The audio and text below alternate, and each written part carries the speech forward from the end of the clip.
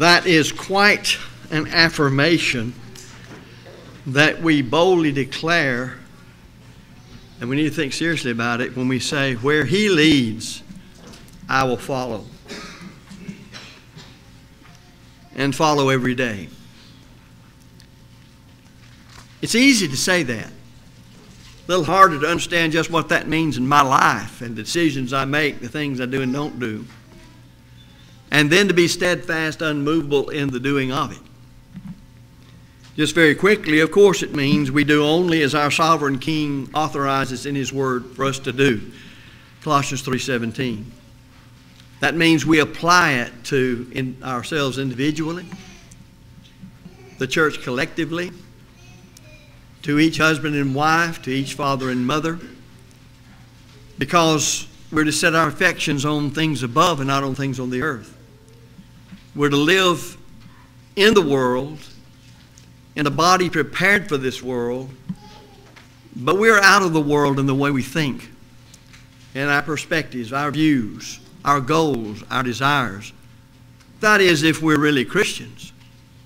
We know this life's going to come to an end. Brother Ken said a while ago, if we put our hopes only in this world, surely what's happened and is happening to this world ought to say all of that's going to come to naught. And you know, even if everything went just like we wanted, as we tend to say sometimes, it is still appointed unto men once to die, and after that the judgment. So we shall not always live in this body, in this world, with things functioning as they now function. So when we sing a song, where He leads I'll follow, and that I'll follow all the way and every day, that's a bold assertion and affirmation, but it's a right one. It's the one we ought to make, but we ought to know what it implies about our thinking, saying, and doing, who we do it with and where we're really loyal and to whom we're loyal. In settling on the sermon today, I really had two sermons in mind. And I brought both of them because I really didn't make up my mind until a little bit ago. I decided to preach one of them earlier in the week. And then in writing almost every day for an article, things just kept developing. So I said, because they're connected. You'll see that. I decided to do one of them this afternoon and go ahead and do the one I planned this morning. Now, if you read the bulletin, you may find when you read it that this one that I'm giving this morning is going to be familiar if you listen to what I say. Because it's an article that I wrote quite some years ago, and it's been picked up and used hither and yon. And I was reminded of it because somebody else picked it up last week and it showed up on the internet, and I said, yeah, I remember that now. My view is if it was worth preaching once or if it was worth writing and what motivated me to preach or write it, then it's worth it again. I call it simply Mark and Avoid. Mark and Avoid. This afternoon's sermon, which may stretch over to next week, really will serve to give even more background to what I say this morning, but I think it ought to be taught more on and more time given to it than just this one. And I hope what I have to say, if the Lord wills, and I'm here to say it, will back up more what I say this morning from God's Word. None of it's new to students of the Bible, not a thing. Maybe some of the emphasis will be. But there can be no doubt to the student of God's Word that Christians are commanded of God to mark and avoid certain members of the church. Underscore the word certain. When such is necessary. And underscore the word necessary or called for. However, and in general, the churches have chosen to ignore this command, and they will pay the price for their sin of omission. Not only at the final judgment, but in this life as well, regarding the church being as God wants it to be. I know that because of the law of sowing and reaping, Galatians 6 and verse 7. No one reaps what he does not sow. Paul in that passage says, if you sow to the flesh, you shall of the flesh reap corruption. But the one that sows to the Spirit shall of the Spirit reap life everlasting. Now that gets my attention. Always has all my life. Because what it's teaching is, if I live solely, as I said in the beginning, for the here and now on the level of the flesh and the material things, that's going to all pass away. It's corruptible. It won't last. And I'll go with it in the sense of eternal salvation. I will not have it. On the other hand, if I sow to the Spirit, if I live according to spiritual things as taught to me by the perfect law of liberty, James 1:25, as the Word of God, the seed of the kingdom, leads and guides and directs me, and I set my affections on things above, in that I set my affections on doing God's will and seeking first His kingdom and His righteousness, then I shall reap, no doubt about it. So will anybody else who does it, life everlasting. That's a promise. And we sing about God's promises. Sweet are the promises, kind is the word, sweeter far than any message man ever heard. Pure was the mind of Christ, sinless was He. He the great example is, and pattern for me. Christ came as a man, but He was God coming as a man, and He showed men how to live as men. Do you remember the mechanic, and some of you will, in the TV advertisement of some years ago? And it was popular then, and everybody knew about it.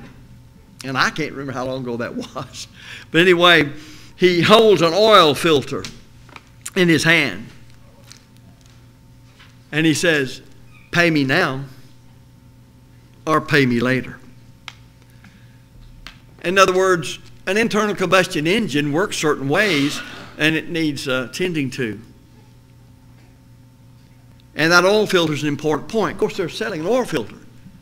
The idea is $3 for a filter now, or if you don't pay any attention to that oil, how clean it is and what it's supposed to do,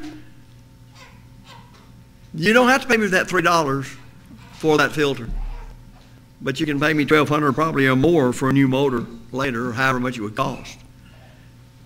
Now that's common sense to us. We know that when you get something, you have to take care of it. Ignoring God's law of marking and avoiding is a sin of omission. It's not pleasant. There's nothing pleasant about it for Christians to mark and avoid those who need it. And things unpleasant to us, very easy for us to just, well, we'll get around to it maybe. I know that's the way it is because a number of people are ill and won't go to the doctor to get help. You don't want to face the music.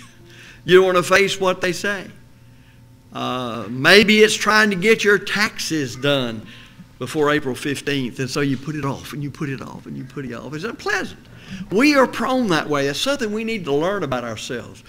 Humans don't like to jump right in the middle of that which is unpleasant and hurtful. We don't like to. It's very easy, so we do it. It's entertaining to us, so we do it. It's pleasant to us, so we do it. When you neglect what God said is obligatory upon us, then there's an immediate, in this case, reality of sinning against God by refusing to remedy a serious problem as God directed. Having omitted what God commanded, then this permits the evil leavening of a sinful member or members, as the case may be, to influence through that sitting person's life who will not correct his or her life, or by the false doctrine they teach to further infect the church. Thus, putting off something like this makes the problem even greater and detrimental to everybody. We would not, I don't think, do that to our physical bodies. To make a point on this again graphically, you don't see a person whose arms cut off and blood spurting saying, I think I'll wait till tomorrow to go to the emergency room. They don't do that. Or people that are just not feeling very good at all and they're just they're not themselves physically, and it just keeps on, and it doesn't let up. And you finally go to the doctor and you get bad news about some dire or something wrong with you. People don't like that which is unpleasant or hurtful, but under given circumstances they will take care of it or do the best they can in that case. Well, that's the physical body. What about the spiritual body of Christ, of which we are members in particular? Does God not care about that body? We partook of the Lord's Supper a moment ago. We sang a song saying, I'm going to follow Jesus wherever he goes. That's good, if we'll do it. But when we partook of the Lord's Supper, if we did it right, we remember the agony, suffering, and shame that Christ took upon himself when he didn't have to. And it was all for you and for me. Blood was shed for the remission of man's sins. It purchased the church. Any person who's believed in Christ, repented of sins, and confessed one's faith in Christ, when that person is baptized into Christ, that person contacts the blood of Christ shed on Calvary's cross. In the watery grave of baptism, you're baptized into his death, Romans 6:3-4. And it's in his death he shed his blood, and that's where the blood's applied. And it cleanses us from all sins.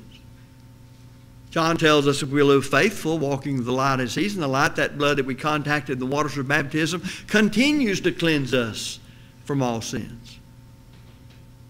What an assurance and a wonderful thing that is, that there's such a system out there, that though you sin as Paul did, and he called himself chief of sinners, when you will from the heart obey the gospel and live righteous, all those sins are taken away. It involves belief based upon the Word of God that Christ is the Son of God, and a resolve to follow him. So there's repentance, turning away from every way that's contrary to his will, and determined to follow his way in all things, as we sang in the song. A willingness to before men to confess your faith in him, no matter the consequences, and then to complete your obedience to the gospel by being baptized for the remission of sins. To have the blood applied, to be forgiven, to be cleansed from sins, to have those sins never held against you again, and to live a faithful life with the blood cleansing. So when people determine to go contrary to the truth, refusing to repent, then God's concerned about those people in the spiritual body, just like you would be concerned, I say just like, at least like, you would be concerned about some alien part of your body. You know, there's a time before medicines, gangrene set in. You think of the Civil War, think of the people wounded. All they could do is when they recognized that gangrene was in a limb, is cut it off. When you look at the Lord's teaching, he has a remedy for everything. Problem is, we talk about faith in him and trusting him and I'll follow him all the way. Those are easy words, but not always are they easy. It wasn't easy for Christ to go to the cross, suffer as he did, and die. So the Bible commands us to mark evil people, impenitent people, and later we'll see that we are to mark faithful brethren as well. So this is not just a lesson about saying, here's a person in the church who's hurting the church by life and or doctrine. The person won't repent. The person won't change. We've done all we know to do. Thus we have to say, no company with that person. But there are people that we want to point out and mark them because they're the kind of people everybody ought to be.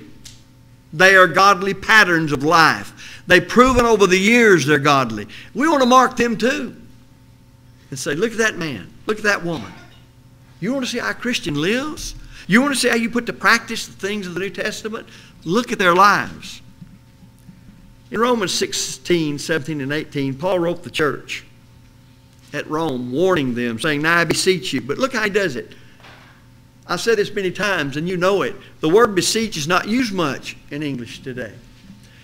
But it's down on your knees begging somebody. Sometimes we see somebody wanting to ask somebody else to marry them, a man asking a woman to marry them. And we see various stages of the way they go about it to make a sensation out of it. But have you ever noticed that even this day and age, most of the time, the man gets down on his knees and asks the woman to marry him? What does that mean? It's a demonstration by posture of your seriousness, of your sobriety, of it's very important to you.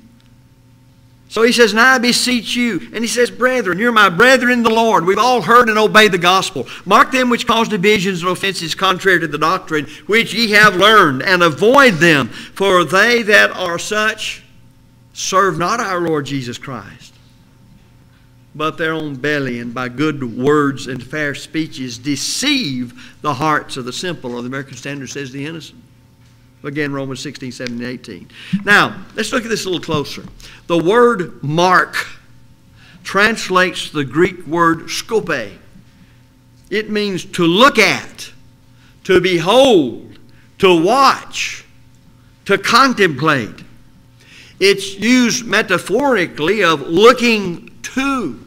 In Romans 16, 17, warning against those who cause divisions. In Philippians 3 and verse 17, of observing those, as I said earlier, who walk faithfully in order according to the law of God, that Christians might have a pattern or an example after which to conduct their lives. In Luke 11:35, skopeo is rendered into English, take heed. Same thing as take note of, or mark. We might say sometimes, watch the corner of that cabinet and don't bump your head. Well, he didn't say watch the car out in the street. You mark the problem where he was and what he's apt to bump his head into because of where he is and what he's doing. That's marking it. The word avoid is translated from the Greek word eklino. It means to turn away from, to turn aside. Turning away from those who cause offenses and occasions of stumbling according to the doctrine. Turning away from division makers and errors. Now, it did not say from all those who cause division, but those who cause division when they go contrary to the teaching. The Lord calls all sorts of division. You have to recognize there is an authorized division and there's an unauthorized division. We do not want to be involved in causing a division that's not authorized. The Lord said himself, the mother would be against her daughter-in-law, and so, well, that's division. But it was all over the truth. They wouldn't compromise the truth, so some people would not have anything to do with it. Well, that's division. But they're talking about, or Paul is here, division that comes by somebody injecting false doctrine. They're instrumental in putting it in themselves, or in a life they're living, or both. We're to stay away from them. We're to stay out of their way, so that we will not fall in with them in their evil work. We're to have nothing to do with them that would cause us to be influenced by them, except that when we rebuke them and refute any errors they may teach, we have the New Testament full of that. When Paul first heard the doctrine that came from Jerusalem that you Gentiles can be saved by Christ, but you must be circumcised and keep the law of Moses to do it. Acts 15, 1 and 2 says they didn't hold off. They dealt with them right there in the Gentile church, Antioch of Syria. He relates to this in Galatians 2 and 5. We didn't even give a half hour to go by before we dealt with that false doctrine in the church. You look at 11, it even pulled Peter and Barnabas, great men as they were, and he had to withstand Peter to the face, for he was to be blamed. You see various places. Jude 3, contend for the faith once for all delivered to the saints. 2 Timothy 4:2, as you preach the word, reprove, rebuke, and exhort with all longsuffering and doctrine. If the divine admonition does not mean we are to mark them for the error they teach or the bad life they're living, or both, and completely avoid them, now let me ask you, think with me. What words would inspiration employ to say as much? The reason, I think, is very obvious.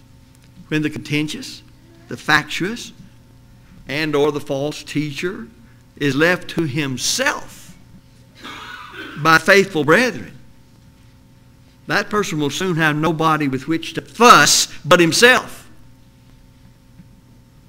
And his sinful influence is cut off from the congregation. Remember your physical body? Some of us get older, spots show up, you begin to wonder, is that skin cancer? Is it pre-skin cancer? Do you take note of your body? I mean, do you take care of your physical body? It's all you've got to stay in this world. Are you mindful of it? Do you ever have physicals? Well, then move over to the spiritual body with the head Christ. We are, as members of His spiritual body, the church, the family of God, His hands. We are His feet. We are His mouth on this earth. We are commanded to go into all the world and preach the gospel, God's power to save, to every creature. Mark 16:15, Romans 1:16.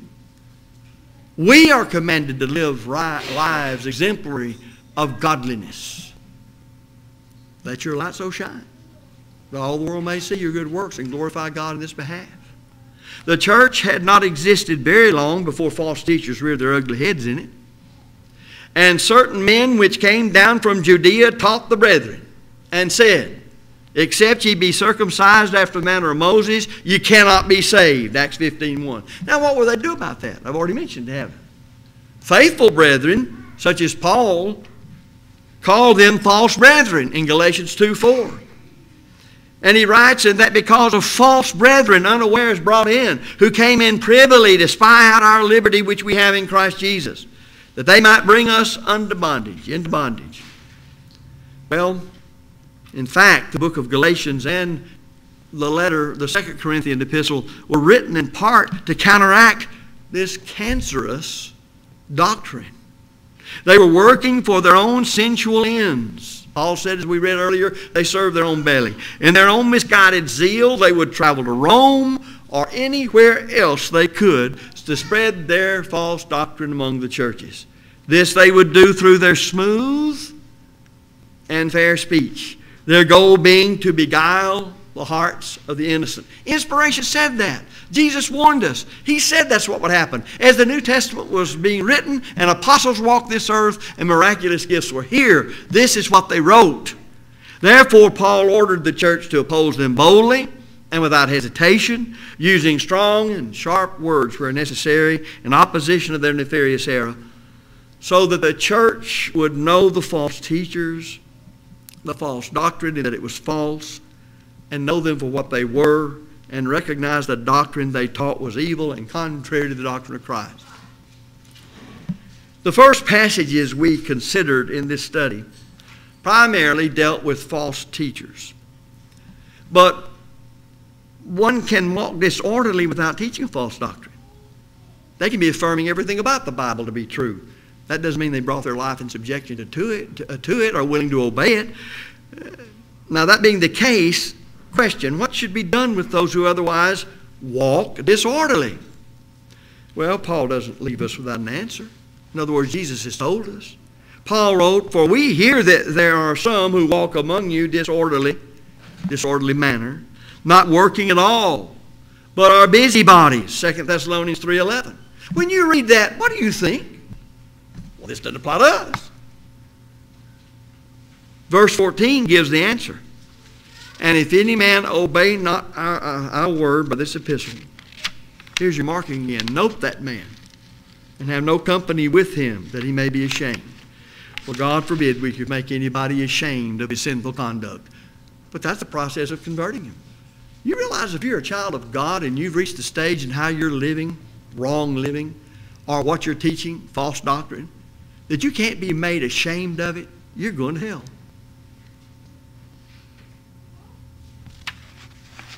The Bible says you've got to make them ashamed of their actions. You ever tell your children you ought to be ashamed of yourself? What do you mean when you said that? There's a code to live by, you've been taught it, and you know better than that. Do you ever tell them that? And you ought to be ashamed of yourself. What about children of God and the family of God, the church? Disorderly translates the Greek word autoktos. It's a military term. It means not keeping rank. It means insubordinate. That's the word the Holy Spirit had Paul use in writing the church about such folks. You know, the church is the army of the Lord. Such church members, soldiers in the army of the Lord, are out of step with the doctrine of Christ in their teaching and or living. They're not following Jesus, the captain of their salvation, Hebrews 2:10. They must be brought to repentance, or if not, they won't repent, or avoided by faithful brethren, as I said, if they refuse to repent. Those brethren who refuse to have no company with him also commit sin if they don't do it. In other words, if they're commanded to have no company with him, but they go ahead and do it anyway, are they walking as the Lord would teach them to walk? Thus, by their unauthorized actions, they too are out of step with the will of heaven. They're not keeping rank. Colossians 3:17, they too need corrective church discipline. I just don't understand why, when we know that every facet of our life on this earth demands discipline, but the church, just let it do what it wants to, and then we stand back and say, can't you figure this out?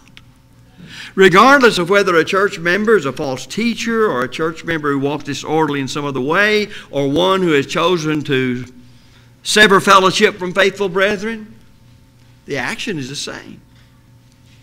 We must note, mark, and avoid them. Marking starts with the public declaration of their sin. Avoiding is how we react toward them in the days that follow. Both of these take great faith in and love of God and how God says things are accomplished if they're to be accomplished.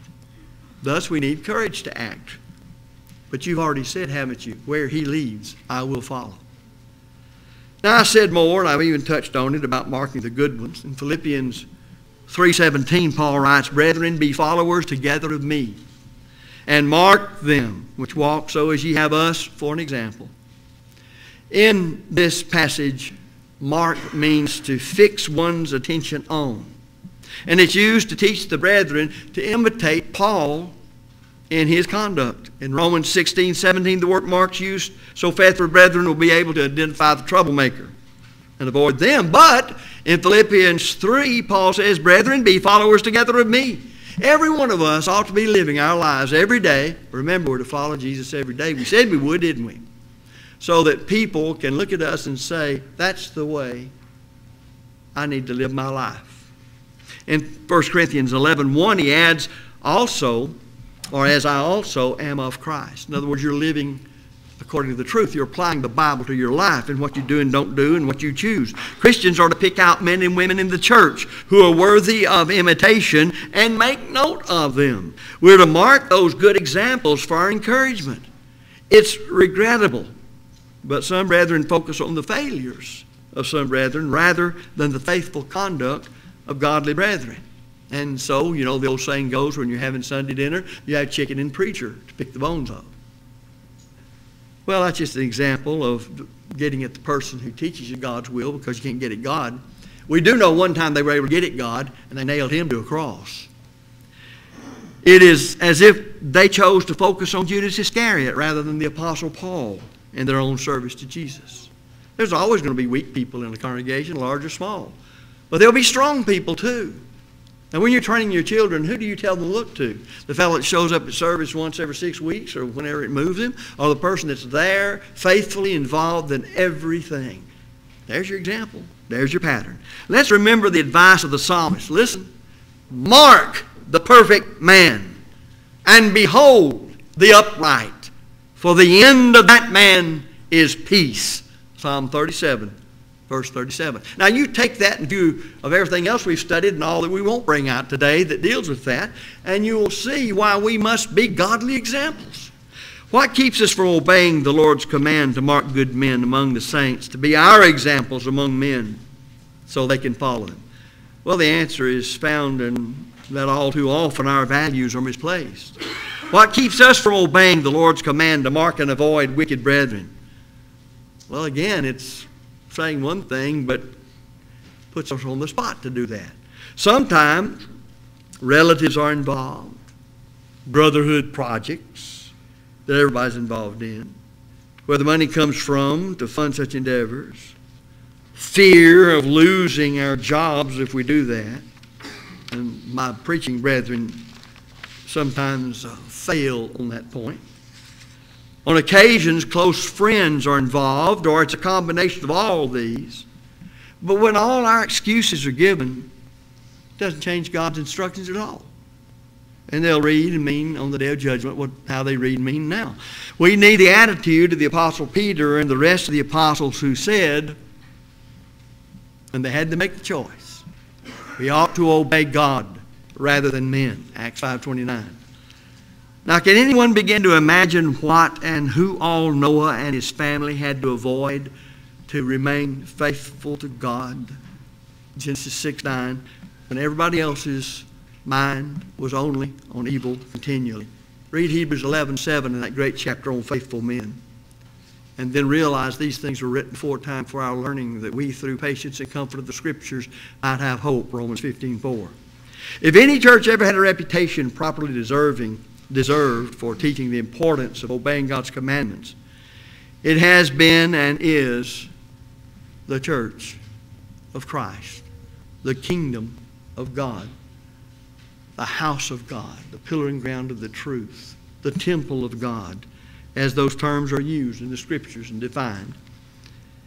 But it's one thing for the church to teach the importance of obeying God's will. It's quite another for each member to do it, and that consistently, steadfastly, and without respect of persons. To the church's shame, in general I speak, she has failed consistently and with regularity to obey God's commandments pertaining to the withdrawal of fellowship and marking of erring brethren who refuse all overtures of faithful brethren to get them to repent, as the Bible teaches. So the mark and avoid is still there, and it'll be there on the day of judgment. And I must ask myself the question, in the proper circumstances and situations where it's applied, will I obey it? On the other hand, what about the people in the church who are righteous and godly, have proven through time to care for the truth more than life itself? Will I mark them and say, there's my guiding light and among men as they've applied the truth? It won't mean they're perfect, but you know, elders themselves are taught to be examples to the flock. And when you look at the qualifications elders must meet, no wonder there'll be a pattern for the rest of the church, no matter where they are in their knowledge and practice of the truth, to look to as to how they are to do what God wants them to do. In one church where I preached many years ago, my mind was made up to leave there when one of the two elders frankly stated to his fellow elder and me that as long as he was an elder in that congregation, it would never withdraw fellowship from any member of it. Would that have made up your mind?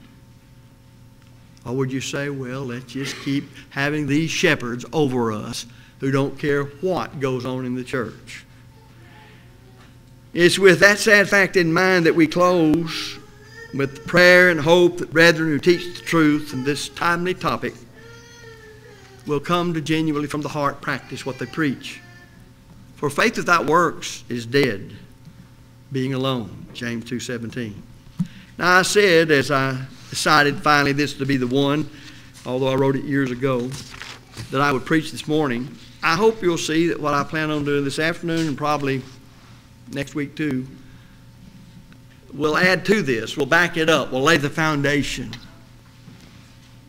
But if you're not a child of God this morning, you're outside of Christ. You know, you have to mark yourself if you're outside of Christ, saying, I have none of the blessings. I don't even have forgiveness of sins as I now live. You need to mark yourself that I need to obey the gospel and live the rest of my life faithful to Him. Where He leads, I'll follow. We've studied what to do this morning to become a Christian. You need to do that before you leave here if you're not. As a child of God, if you've sinned, you need to repent of your sins, confess them, and pray God for forgiveness. Whatever your need in those areas, there's the solution, with the determination to abide in the truth no matter what may come. If you're therefore subject to the Lord's invitation, we invite you to come while we stand and while we sing this song.